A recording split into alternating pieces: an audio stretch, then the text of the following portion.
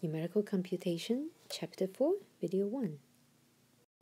In this video, we're going to give an introduction to a topic called numerical integration, and we will also look at our first numerical integration rule, the trapezoid rule. So numerical integration in many textbooks is also referred to as numerical calculus because it's talking about integrals.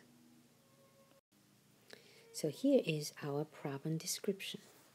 We'll be studying the following problem. Given a function f of x, defined on an interval from a to b, we want to find an approximation to the integral of this function from a to b. So we will denote this by IF, where I stands for integration.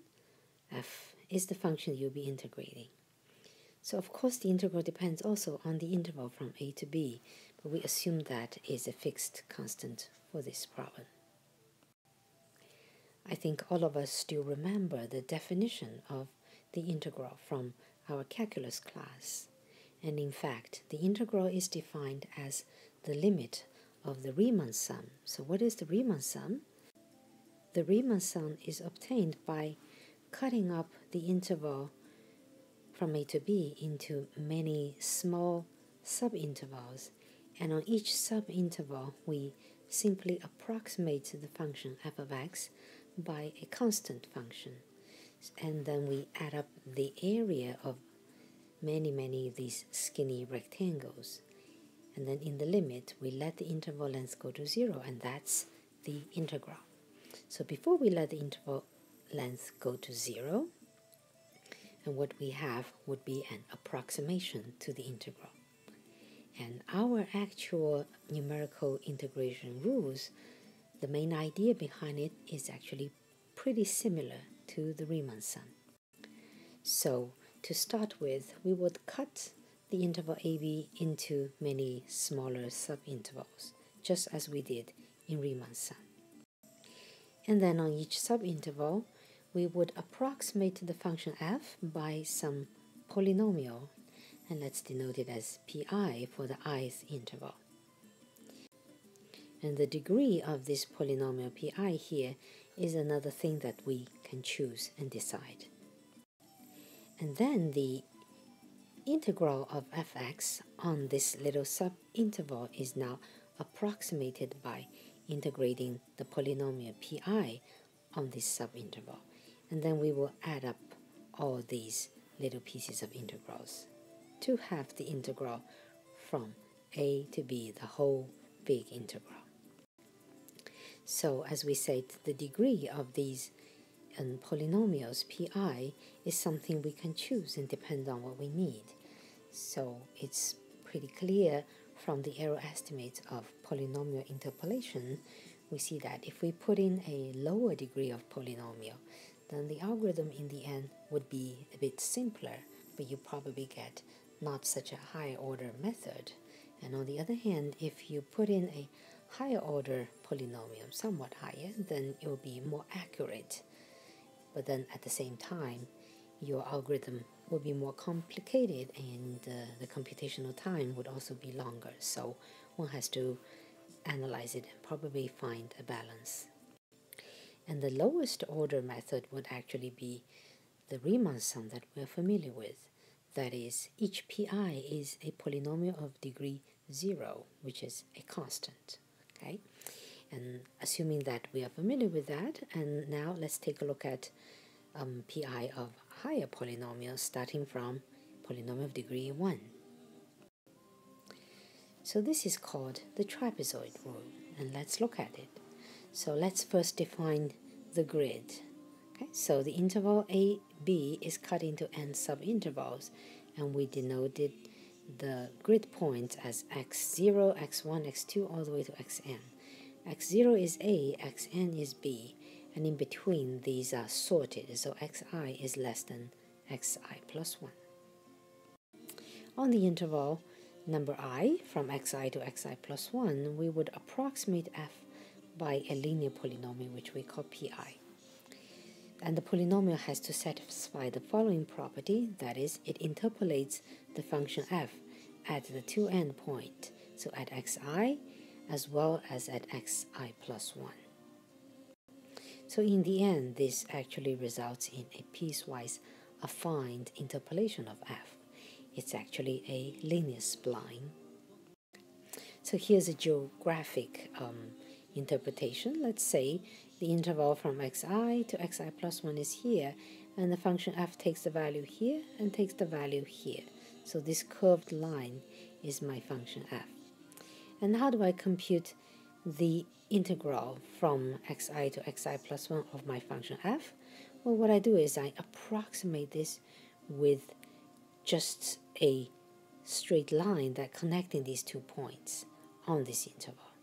So the integral of fx on this interval is approximated by the integral of pi on this interval, and which we know that the integral equals to the area beneath the graph.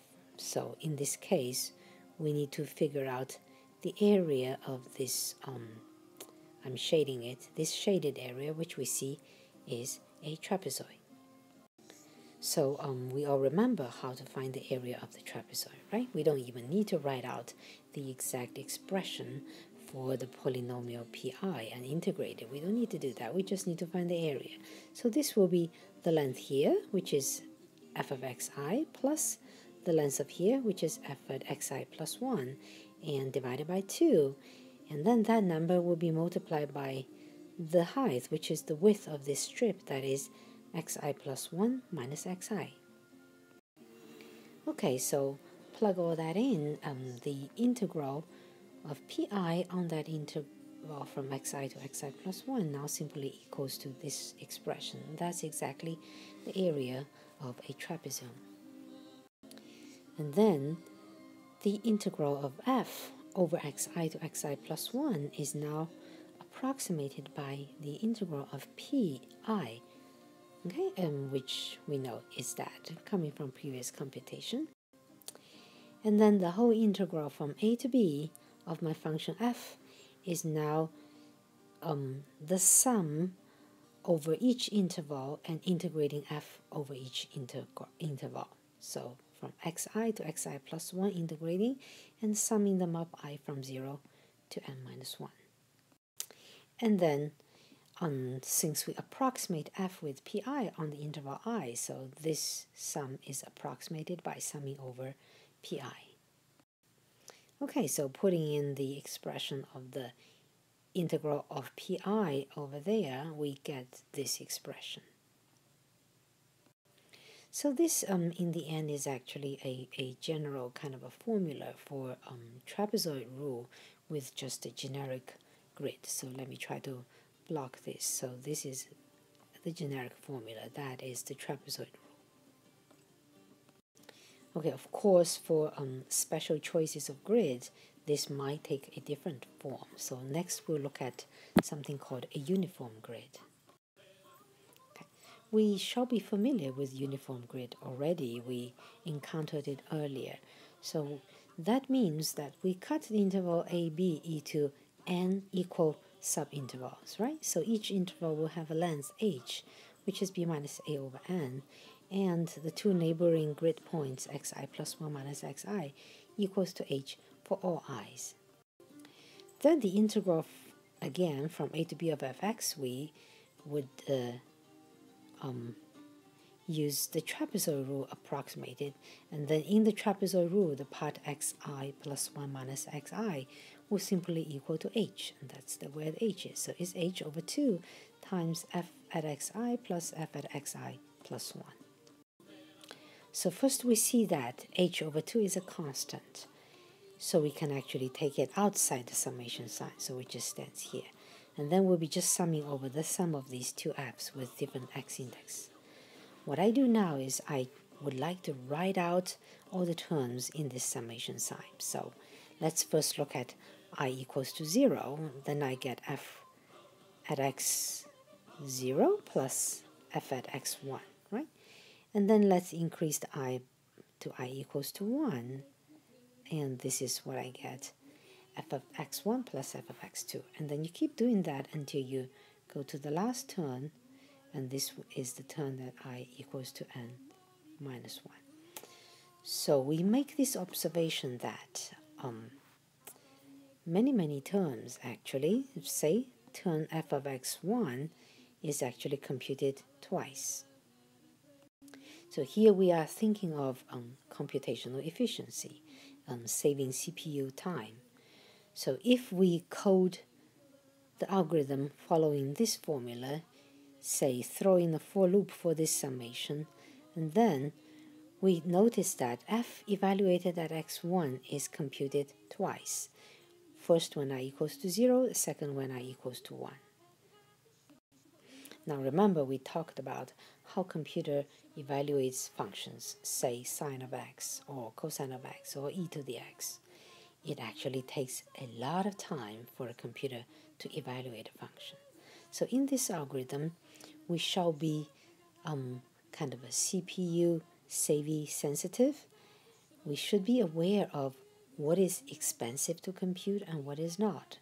So all these summations, multiplications, they take no time to compute. But the function evaluations, say this thing here, takes a long time, and so does this thing. So the moral will be you will try to minimize function evaluation. You will try to do that as few times as possible. So we see that the two terms here, you will be better off by evaluating it once and multiply by 2. And also this x2, there will be one term here that will be the same, and also this term f x n minus 1, it will appear twice. So the only two terms that does not appear twice is the x0, f of x0, and f of xn. Okay, and all the inner grid point f evaluated at them shall be multiplied by a factor of 2. Okay, summarizing all that, we see that this expression now simply equals to this one. So fx0, f1 is once, and all the inner grid, they're multiplied by 2. So I can just sum them all up and multiply the sum by 2 to minimize computation. And then I also can distribute the half into it and cancel this 2 with a half. So I have h times a half of fx0 plus fxn, that whole thing is half, and plus, and simply summing up all the f's at the inner points. And now I would like to introduce a notation. So this computation, this algorithm, this rule as we call it, it's called the trapezoid rule. So I would denote it by T, stands for trapezoid, of the function f. F is the input here, with the grid size h. Okay, so T bracket f comma h, that's the trapezoid rule for f with grid size h. Okay, so in next video we will take some example and see how this trapezoid rule really works.